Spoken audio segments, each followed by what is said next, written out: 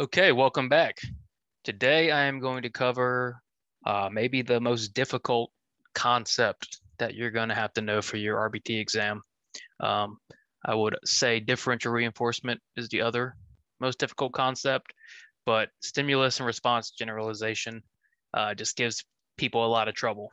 So I'm going to try to clear it up for you. We're going to go through examples, questions, everything I can do to get you to start understanding this concept. Okay. So if you're enjoying my videos, please like and subscribe. If you need study materials, check out our website or one of these links, which I'll put in the comments and descriptions below. Keep studying hard. Any questions, email me, leave a comment. I'm happy to help. So let's get started. Okay. Start here. Stimulus, burst, response, generalization. Okay. You want to picture this diagram in your head. So on the left, we have stimulus generalization, okay? We have a single response of grabbing a handful occurring across multiple stimuli, okay? So we're generalizing across stimuli. I can grab a handful of Cheetos, a handful of Skittles, a handful of chocolate almonds, okay?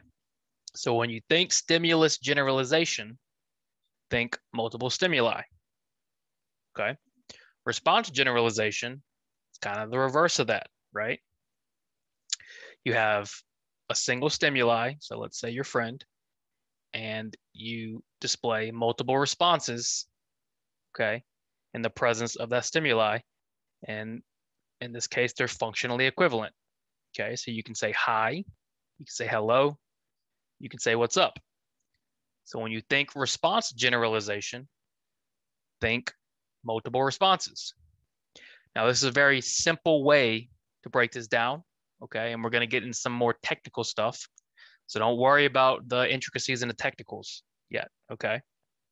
And in general, my advice for the RBT exam is to not bog yourself down with the technicalities, okay? And the real technical stuff. You want to just think stimulus generalization, okay? You want to think multiple stimuli. Response generalization, you want to think multiple responses, okay? And if you can picture this in your head, all right, it's going to make things a lot simpler on you. It's going to make your life a lot easier, okay? So look at this a few times and try to just really ingrain it, okay? So let's get into a few more specifics, right? So what is a generalization? Okay, what is it in the first place? It's relevant behavior happens under different untrained conditions. So we teach a behavior in a setting, in a clinic or a house or wherever you're teaching, a classroom. That behavior goes out to the world, right? So you teach a student the color red. They go out in the world and they can identify red fire trucks and red fire hydrants, red stop signs, red everything, right? That trained behavior is now happening under multiple conditions, okay? It's one of the most important concepts in ABA. If we're not generalizing, we're not doing our jobs correctly, okay? It does us no good to teach a behavior, but it only can be done in the environment that we taught it in, okay? We need our clients, our students, okay, to be able to do these behaviors away from us, away from a contrived environment, okay? Because that's how the real world is, right? When you learn a skill or a behavior, think about instances of when you have a skill or you're learning a skill and you're good at it, and then you get in front of a crowd, right? Or you get in front of a different environment, and all of a sudden you can't do it. What happened? Well, you failed to generalize, okay? And that's the idea of generalization. Generalization should be planned for, okay? The old idea of train and hope, where we would train up a skill and we would just hope that it would generalize, is outdated. We should now plan for it and we should program for it, and we should teach generalization, okay? So generalization can occur across subjects, people, behaviors, time, and settings. A couple quick questions. Which of the following concepts are part of skill acquisition? Is it A, learning the behavior, B, generalizing the behavior, and C, maintaining the behavior? Well, it is D, all of the above, okay? When we're teaching a skill, we have to teach the skill, so the behavior needs to be learned. We then want to generalize that behavior, okay? And then finally, we need to make sure that behavior is maintaining. So once we stop teaching it, has it persisted, okay? Can the learner still do the behavior, okay? So all of these are important concepts in skill acquisition. The idea that a learner will generalize their behavior if we wait long enough is known as what? Is it programming for generalization, training and hoping, train loosely, or programming common stimuli? Well, programming for generalization is what you want to do, right? Because in that case, we're not just waiting, right? So A is wrong. What about C? Train loosely. Okay, train loosely is a concept that BCBAs learn, okay, when we talk about generalization. So C and D, right, training loosely and programming common stimuli, are BCBA ideas where we actually program this into our plan. Okay, we want to teach them to generalize. In two ways we do that is training loosely and programming common stimuli. Okay, but just waiting around and hoping that the behavior just magically happens in other situations, okay, that is called training and hoping. It's outdated and it's something we should not do anymore. So back to our original point, stimulus generalization, right? What is stimulus generalization? Think multiple stimuli, okay? Untrained or new stimuli evoke the same response as a trained or known stimuli, okay? So you taught a response in the presence of a stimuli. You taught grabbing a handful, okay, of something in the presence of hot Cheetos. Now, the stimulus Skittles evokes that response. The stimulus chocolate almonds evokes that response. Okay. So these untrained or new stimuli are evoking the grab a handful response. Okay. Multiple stimuli evoke the same response. Now, think about stimulus generalization and overgeneralization. Okay. What if your client starts grabbing a handful of ants, right? A handful of stuff they shouldn't be grabbing a handful. Okay. So generalization is good, but then we just have to, right, differentially reinforce, right? Then we have to teach, okay, what's appropriate and not, right? Hopefully all these concepts are starting to come together for you, okay? And you can see how they all work together. So again, stimulus generalization, think multiple stimuli evoking a common response. Response generalization. Stimuli of your friend, for example, evokes hi, hello, what's up? So response generalization, think multiple responses occurring under the presence of one stimuli. Untrained or novel responses that serve the same function occur in the presence of a stimulus, okay? So typically these responses that are occurring are untrained or novel, okay? They don't need to look the same, right? They don't need to sound the same, okay? But they're all occurring, right, in the presence of the stimulus, okay? So in this case, right, you taught your client to say hi to their friend.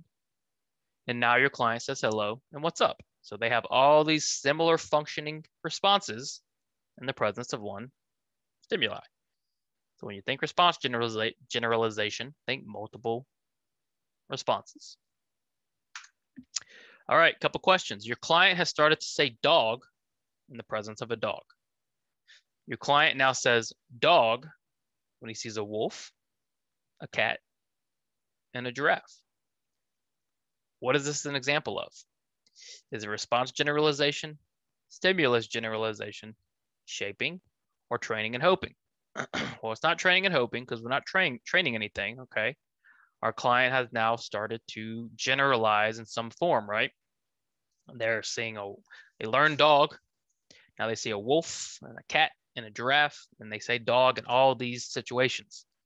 So we're not shaping or training and hoping, we're generalizing. Now, what is our rule, right? Response generalization, we think multiple responses. Stimulus generalization, we think multiple stimuli. Do we have multiple responses or multiple stimuli here? Well, our only response is saying dog, okay? But we have multiple stimuli of wolf, cat, and giraffe. Therefore, what? We have stimulus generalization. That response of dog is occurring in the presence of dog, wolf, and giraffe, okay? The key to this exam besides knowing your terms and definitions, okay, is getting yourself to a point where you're remembering these concepts, okay, and applying them. You have to be able to apply these concepts to situations like this, okay? So again, best way to answer this question is asking yourself, are we looking at multiple responses or multiple stimuli? And we were looking at multiple stimuli, okay? The response of dog is occurring under dog, wolf, cat, and giraffe. Okay, you go to Popeyes for a chicken sandwich. Sometimes you pay with cash, sometimes you pay with card, and sometimes you pay with Apple Pay. This is considered what? Response generalization, stimulus generalization, shaping, training, and hoping. Again, it's not shaping, training, or hoping, right? We're generalizing. So, are we multiple responses? Okay. Or multiple stimuli? Well, when do you pay in response to what? And the response to seeing a total, right? Or a bill or a check. Do we have multiple responses here? And this is where it gets hard with response generalization. I think response generalization is harder, right? Because people get confused with the same response, right? But you got to be real careful and specific here. When we're paying with cash, we're paying with card, and then we're paying with Apple Pay. So let's say we taught the client to pay with cash in response to a bill, right? If paying with card in response to the bill, the stimuli doesn't change, but has the response changed? Yes, the function is still paying, right? We're still getting we're still removing the need to pay, right? So the function is the same, but the response is different. You're paying with card, right? It's novel. You're paying with Apple Pay. There's multiple responses to it, okay? So in that case, it's response generalization, right? Our total was a stimulus of $4.95. We pay with card, we pay with cash, we pay with Apple Pay, okay? These are tricky concepts, okay? I'm not gonna lie. I think, in my opinion, when you're learning the ABA exam or the RBT exam, you should focus on everything, and you should do differential reinforcement and stimulus and response generalization last. It's just my opinion. I think they're hard, okay? I think they're hard to grasp, hard concepts to grasp, especially response generalization. I think it's a hard concept to grasp, okay? So if it's confusing you, don't get overwhelmed. Learn everything else, and then come back to this, okay? That's my advice. So I hope that helps. Hope that clears some things up, okay? Remember, like and subscribe. More videos coming next week. If you need our study materials, check out our website or check out one of the links, which I will put in the comments and descriptions below. Keep working hard, okay? It's going to pay off. Any questions, leave comments, email me. I'm happy to help. As always, study hard, and I will see you again soon.